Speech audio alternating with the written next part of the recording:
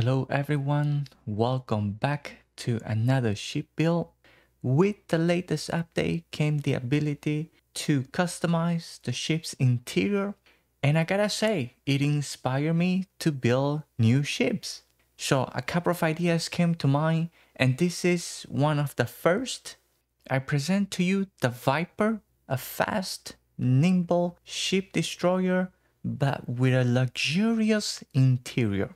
And no, it was not inspired by lobsters or crawfishes. I realize it looks like one. I'll show you guys around, give you guys an overview of the exterior, as well as a tour of the customized interior. And then at the end, I'll give you guys a tutorial to how to build this ship, if you're interested. I'll let you guys read the stats while I do a little spin of the ship. The only aspect to be aware of is that the cargo capacity went out the window.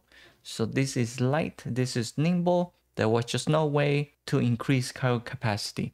Besides, in my case, all my crap together is more than 10,000 in mass. So no matter what ship I build, anything that is under that is just really not gonna work for me.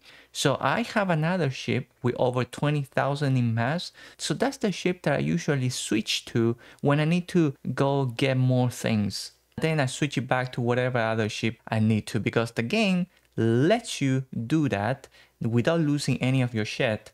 Which is why with this ship, you see that I have over 10,000 out of the 450 capacity. So that's something that, you can do. Another thing that I want to point out is that this is my first ship build where I use the parts glitch. I don't like to use glitch builds for two reasons. Number one, when you look close, they never look right. The merger it just never looks correct. And then number two, I always try to avoid using glitches so that everyone is able to follow easily and build or replicate the ships. And this is the first build that I'm using it. It is out of necessity. It is not everywhere. It's just one specific area, which is here, because this is my second favorite cockpit, but I kind of hate that neck thing that it has going on at the back. It just kind of looks weird usually to me. And in this ship, because I wanted something low profile, I have to use this glitch just to merge this part here. And it's just a little bit of overlap, not a lot, just to give it that nice slope and also kind of hide the neck situation in a way. If you do not want to use this method, there's a perfect way to have this design with a different cockpit. Let's probably just do that. Let me just delete this for now. And we can bring in the Stroud cockpit, which I think it looks pretty good in this situation if you're not like me and you don't love the other cockpit so much. Let's change the colors. And this actually looks pretty good. And we can move maybe these two things to the front, and I gotta tell you, this is actually quite a good look. We can probably put another structure in between there, like maybe a fuel tank or something like that, just to create something else in here so it's not so empty. And I gotta tell you, this is still a good look, and you can do a couple of other things as well. You can maybe even move this further to the front and put something else in between, so you have that option as well. I just like the other cockpit more. Other than that, I think we can go take a look at the interior and then we do the build. Another thing about this build is that I put the landing bay quite far back. So there's quite a bit of a walking to get to the ship. And I'll show you why now when we go inside. So as we come in, inside this hub, this is a 2x1, it's an empty one of the new empty ones. And I believe this is the computer core. But what I did basically is put the landing bay and the docker all in one place. They're kind of annoying, but you need them. And I just decided to, let's just use one hub just for those two things. And what I ended up doing here is making this hub like some kind of like a museum gallery type of situation. And yeah, it kind of doesn't make sense maybe. Where's my helmet?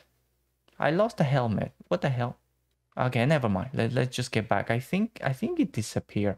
This was inspired by another YouTuber. I saw the guy, he actually used the 3x1 and turn it into kind of this gallery type of thing. And it looked great. And I thought, okay, let's do that here. Kind of works, kind of doesn't, but it was one of those make the best out of a bad situation, you know? And I wanted this ship to be just one layer, no ladders and things like that. So this was it. And I think it's not bad, it's decent. We did this kind of walk path with rugs, and I kind of went all the way.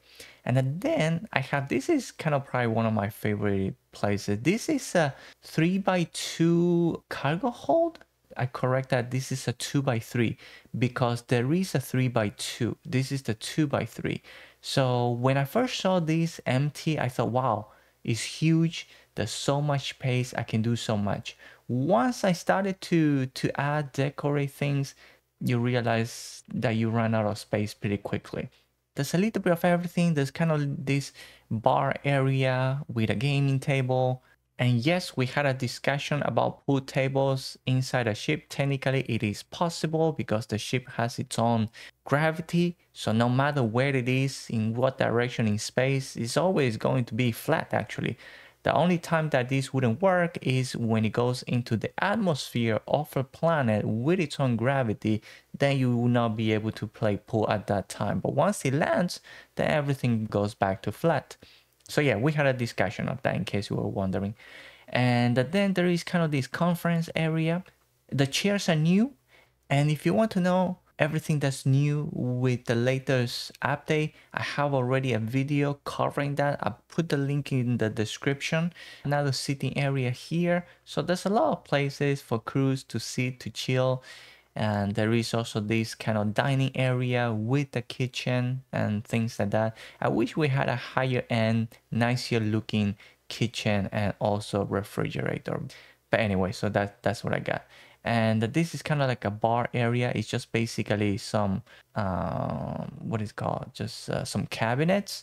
And I do realize that those cabinets there's now you cannot open them, but yeah, whatever. So I just kind of made this into a bar area. And this is something that I always wanted to do. I wanted to have some sitting area, but around a porthole on the floor, so you can see down when you're in space. Pretty happy with that. This is actually great canvas. The 3x2 or the 2x3 empty one is a great canvas for you to just decorate. My design language has been minimalistic in my interior, so there's not a lot of crap. And yeah, there you go. That's it.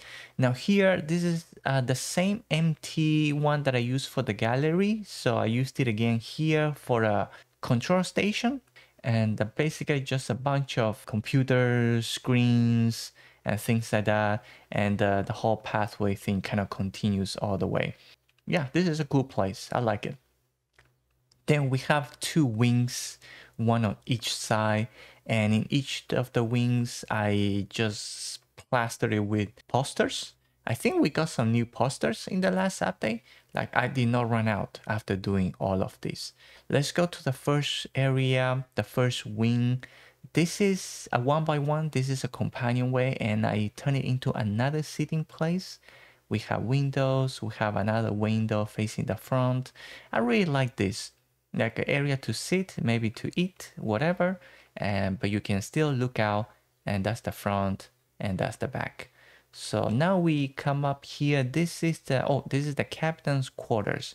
It is actually just a regular 2x1 control station. It's actually the same hub that I use in the middle for the control station. I decorated, made it into captain's quarters with some tables, some chairs. Those are also new chairs. And a bed here with a desk, another new desk that we got in the latest update, and a sitting area and the windows on the side. Really like the windows on the side of the bed. So this was pretty nice. And I also have a gun here, like a true captain, like a true psycho captain.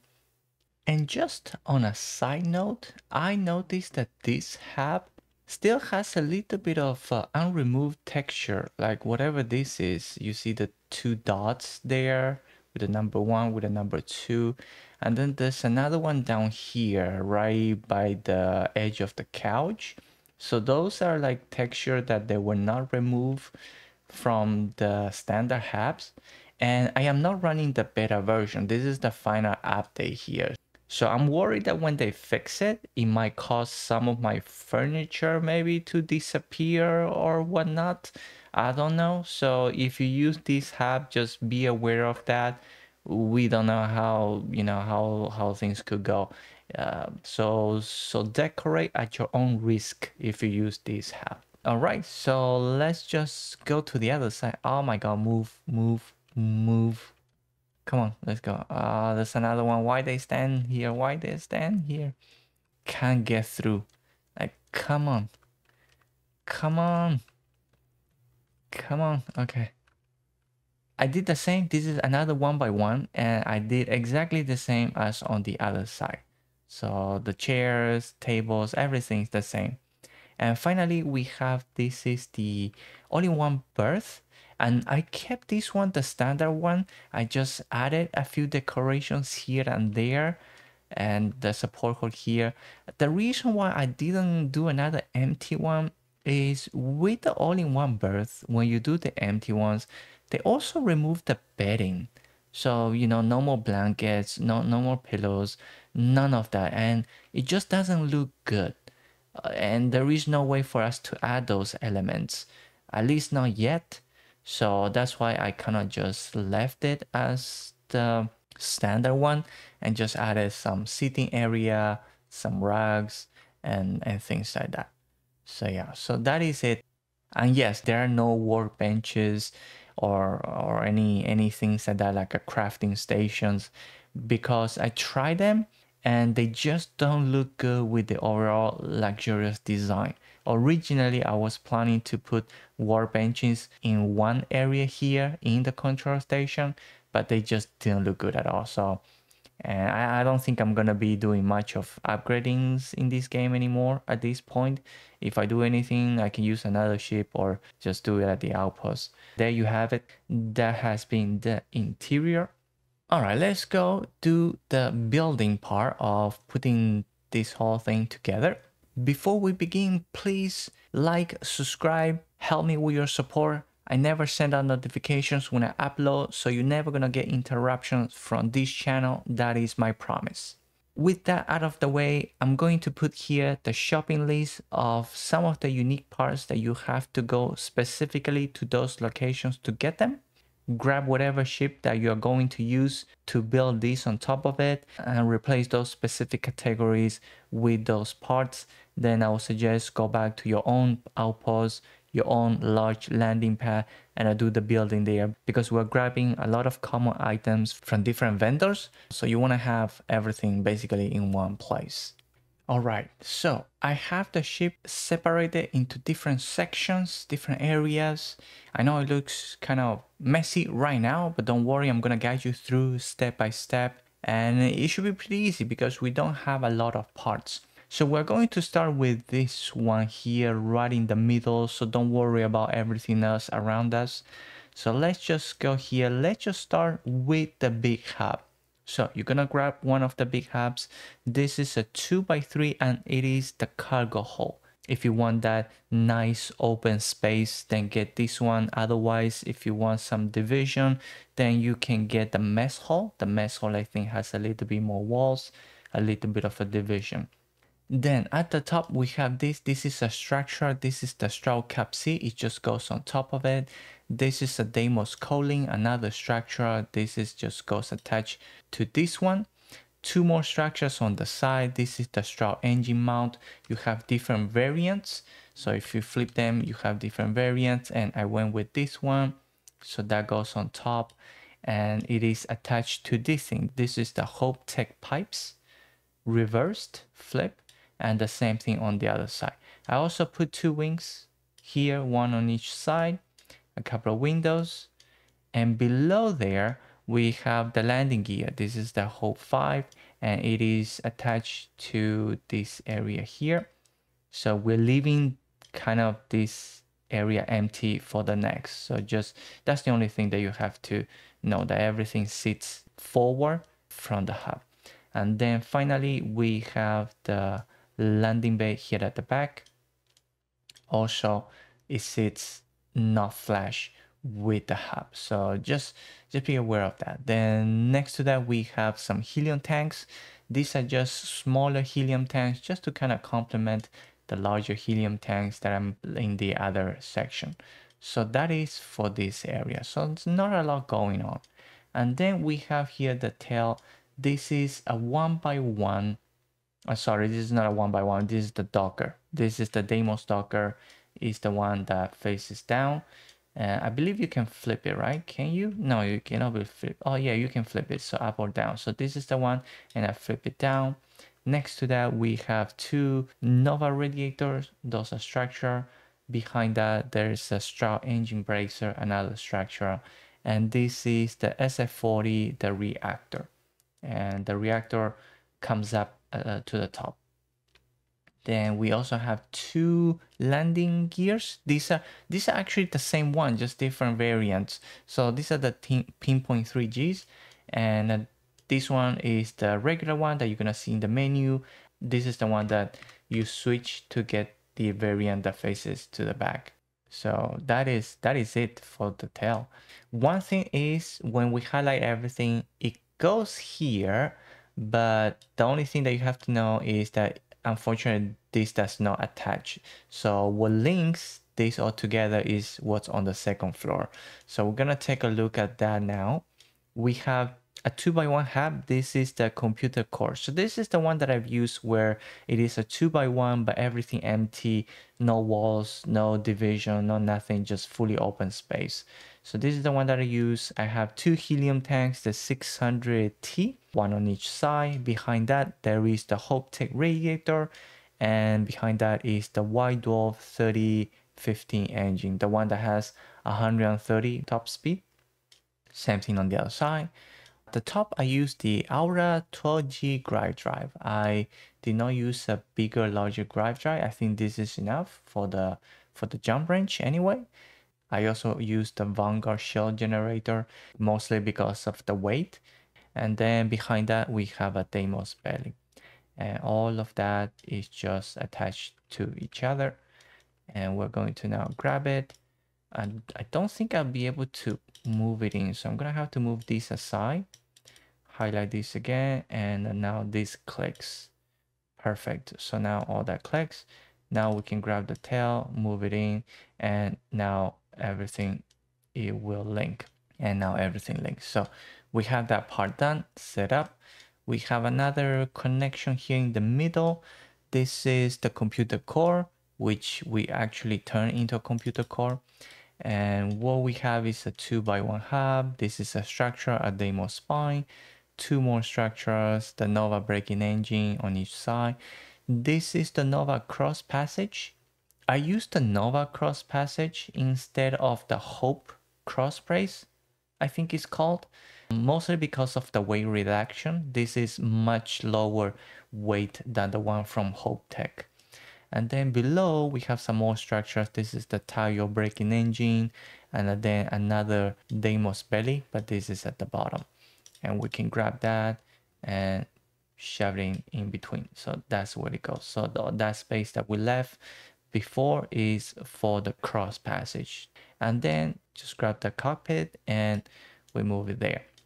So now what we have left is this one, which we're gonna use the glitch to get it in there. So it's pretty easy. So what you're going to do is you're going to grab the item you want. We're gonna bring it here. It's going to be red. I am still holding the left mouse button. I am not letting it go. And while holding it, I'm gonna change variants, and I'm gonna change it. You can change it a couple of times. I think once is enough. Just go back to the same one that you want. I am still holding the left button, and what I'm going to do now is hit escape, and yeah, it will now let go of the mouse click and it just stays there. So we could do the same with the other side. I'm gonna remove the weapon and we're gonna bring it in, still holding the mouse button, We're gonna go one to another variant, come back to the variant we want, still holding the mouse button. I hit the escape key, and then you can let go of the mouse button and it stays there. So not too difficult to glitch parts in. I know that there are other ways to do it. I haven't tried other ways. This is the one that I've been using, you know, for this build. So, and then we can just pop in the weapons. Talking about the weapons, let's actually, yeah, let me tell you what I'm using. So I have the exterminators, the 95 NEV helium beams. Then I also have the PBO 300 auto alphas, and then the PBO 175 auto helium beams. I like these weapons because of the range. They have massive range, all of them, all three of them. And they're pretty quick at firing. I think 2.5 is the slowest one. All the other ones are 4 and 6, and they do very good, decent damage. So that's why I'm using these weapons. I also have these ones. These are the Nova Thrusters. These are also structures. I just have them here on the inside so it doesn't look so empty. I just wanted to put something more there. So here, the wings. So it's just a 1x1 with a structure at the top, the radiator, 2 portholes, front, back, and then a 2x1. This is the computer core again that I've been using here and inside there, but I turn into a captain's quarters. Then the remaining engines here at the back, and more windows around. At the top, I have here, this is a Hope Tech pipe. This is just to hold the weapon mount, and then another weapon mount goes below there. Then here is the Nova Cooling, another structure. And that is it, nothing underneath. You can just grab the whole thing. This will link with a Nova Cross Passage. So that goes in there. And the other side is just exactly the same reverse.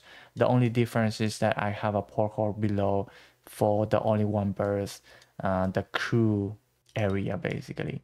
And this goes in, and that is it.